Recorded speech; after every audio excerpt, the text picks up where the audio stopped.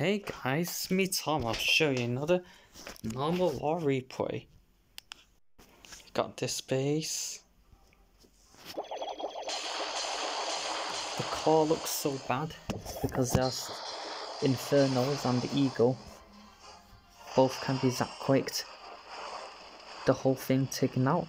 Now it's basically just like a Town Hall 9 based, enhanced Town Hall 9 base.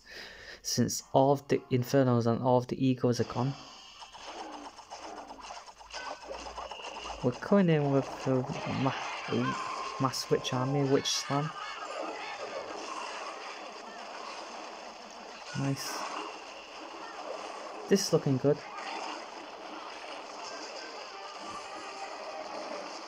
CZ coming up. Great work with the Warden Inverter. The Tornadoes in the moat between the core and the rest of the base. Don't know what the other earthquake was for, but whatever. Freeze to protect the army a bit.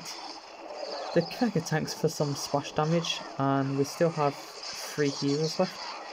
The Hound kind of luckily pops away from the main army, and there we have it. We still have the Queen and the Warden at full health. What made this 3-star? Number 1, Zapquake value taking out the Eagle and 2 Infernals. Number 2, and then the Golems and then like a Witch Slam into the base. The Witch is overwhelming the base since there's no Infernals or Eagle. And then you just support with spells and the War Wrecker and the heroes. Using spells, using a freeze spell and Modern Ability where necessary. Thank you for watching guys, and peace out.